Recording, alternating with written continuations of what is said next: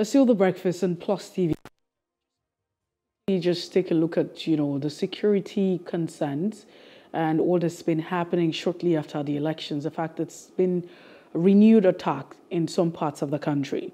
Now, gunmen suspected to be Boko Haram terrorists attacked Duban community in Hongo local government area of Adamawa state, killing 3 and setting ablaze houses and shops, cutting away food items as well. Just yesterday, also, no fewer than 10 persons were murdered in Kiwasit village in Usa Council of Taraba State, where suspected headsmen were responsible for that attack. Now, confirming the development, the council caretaker committee chairman Musa said the attackers invaded the community in the early hours of yesterday. The onslaught came barely 2 days after scores were slaughtered in Garni Bak village in Kolo Council by unknown gunmen. There's been shock that has been expressed. I mean, it feels like, that's said every other time. Governors or the president would be very shocked by, the renewed attack. Governor Darius Ishiaku has expressed his shock as well. According to the chairman, he has directed security operatives to go after, the killers. Now, for the want of time, it's also important to note that apart from Taraba State, Adamawa, Kogi is also another hotspot, amongst others that we can mention. But this morning, we have our guest, Edgar, joining us to make sense of all of this. Augustine Egar, who is a security expert. Augustine, thank you so much for being part of the show. Good morning, it's my pleasure. Yes. I'd like to ask you,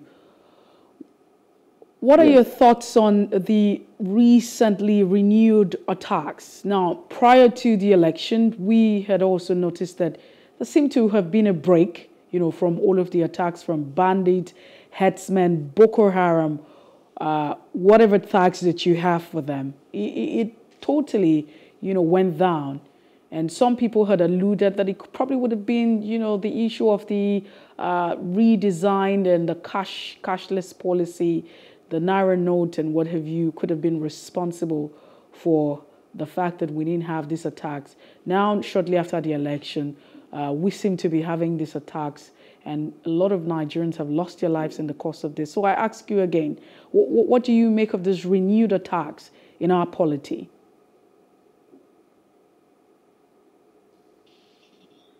All right, I think they don't want to feel defeated, because from the global terrorism.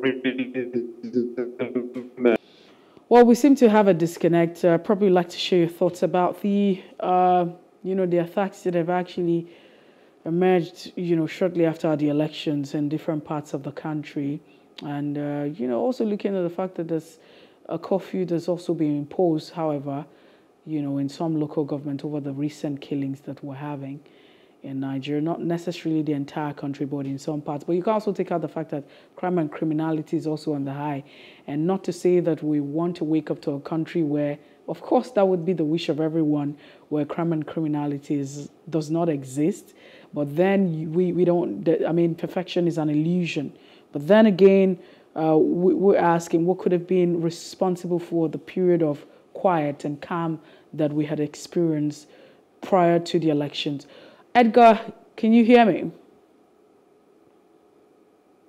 I think there are two things that were responsible for the inactivity of those groups. First, before the elections, there were a lot of redeployment of security forces in all areas, in all the communities. On our streets, they were there.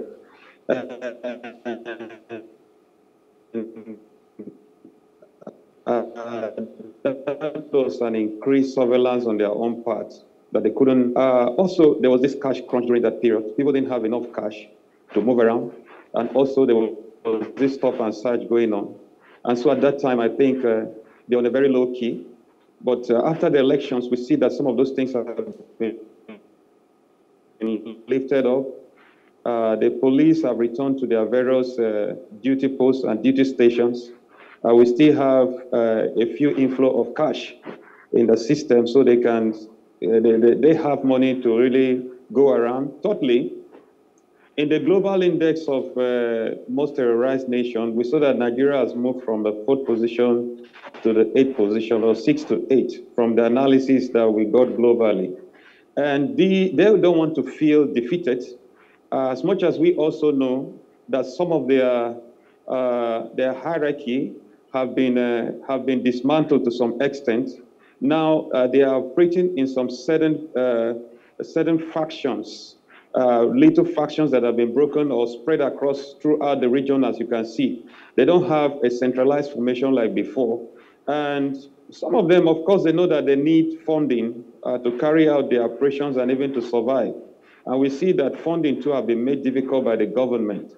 So like I said in the last program, they try to make their own funding by inflicting some of these violence in the community, creating fear and panic, and take what they can take.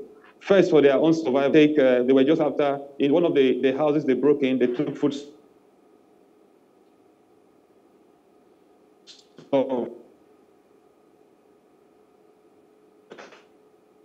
You can see that it is a matter of survival now. They are there to survive, mostly before they can have a fit. You know that is a situation of survival on their factions, and so they are operating indiscriminately. That is responsible. That doesn't mean that the Nigerian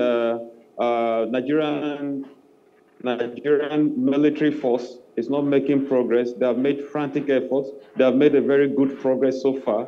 And we think that within those regions where they have this violence, like every state government should reinforce their security and to protect lives and property. Well, so would you agree with the redesign, the policy of the Central Bank of Nigeria, where you have the Naira redesign, and the fact that, some of the reasons for this policy had been leaved? For instance, one of the reasons for that policy is to reduce the unbanked population. I can't categorically say that the unbanked population has reduced, or you rather have a lot of people who are going to be unbanked following the aftermath of, that particular policy. But then again, tackling insecurity was one of it. So do you think that that particular policy has had a serious effect on, the attacks of this criminal element, and then maybe what we're seeing now is more like, the aftermath of it? Yes, of course. In a way to tackle insecurity is a 360-degree approach. And of course, we know that funding plays a very key role in funding all these terror attacks. And of course, in most terror attack or most criminal war, the banks play a lot of role to enable their operations. And so it was a very, very wonderful one from the government, initiating some of this cashless policy from the central bank to try to make things a little bit difficult for the society. And of course, for those who depend on some of these infrastructure to commit crime. I would not say that it has helped to some extent, but then the central bank have to find a way. The criminal elements will not stop. There's no way criminality can be stopped. It can only be reduced. So us returning back, the nation returning back to the normal operations, like having the cash flow, is definitely not going to increase insecurity. But as they have their policies well instituted, like the minimum balance, the minimum withdrawal per day, of course, those checks will really help us to keep in check of insecurity in our nation. But I'd like to ask you then, what then is responsible for these renewed attacks? It wasn't what we saw shortly after that policy was introduced. And if you have alluded to the fact that, their economy was crippled, then exactly what is responsible for these renewed attacks? Well, I was hoping that Edgar would actually respond to, what are the concerns? What could be responsible for the renewed attacks I mean, prior to the introduction of the CBN policy, where Nigeria's economy was expected to go cashless. Edgar, if you can hear me now, my question to you is, what then is responsible for the renewed attacks by these bandits? Some people say headsmen, others would say Boko Haram. But however you look at it, this, persons who have become a threat to national security. So exactly what then is responsible for the renewed attacks? When we look at months back, this was not the case. First of all, is a survivor. These groups want to survive. That is first thing, survival. Secondly, they are trying to get funding for their operations. And so,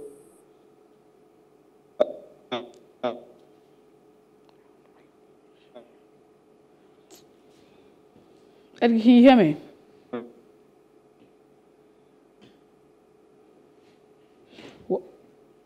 Well, so maybe we'll probably have to have this conversation tomorrow, okay? We need to hear your thoughts, and we'll probably just have all this on board. We would have to move this conversation to tomorrow. It's unfortunate that the network has been very unfriendly with us this morning on the show. We apologize sincerely on behalf of the service providers and what have you. And we hope that we have this conversation tomorrow. Edgar, thank you so much for being part of the show this morning. He's a security expert and analyst. He joined us this morning from Ibadan. We'll take a break. When we return, we'll be looking at another conversation. Hopefully the network is favorable. Cash withdrawal limit, especially the fact that, governors have been urged to embrace digital transfers. What exactly could be the problem with that? Stay with us.